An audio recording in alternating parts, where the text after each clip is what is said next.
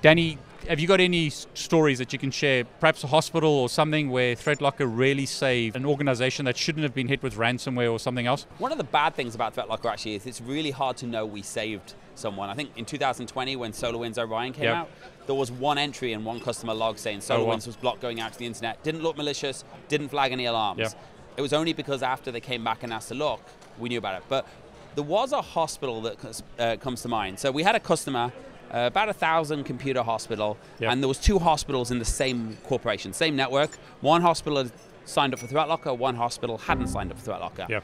Somebody got on their network, like as a domain admin, and one hospital that didn't have ThreatLocker, they completely encrypted everything. And then they got onto the computers because they had network access, RDP access, they're on the network, to the other hospital that had ThreatLocker. And they obviously tried to run various ransomware over the weekend. It was all blocked. And this was just our allow listing and our zero trust approach. They didn't have our EDR or XDR. After X amount of hours trying to run it, they sent a message to the everyone group on Teams saying, your computers are useless because you're running ThreatLocker. I love that. And they quit. And of course, they were on the machine. They could have done other things, and they shouldn't have got on the machine if the other hospital hadn't been exposed. But it was a nice feeling to know that they just gave up because we made it so hard for them, their life was too miserable.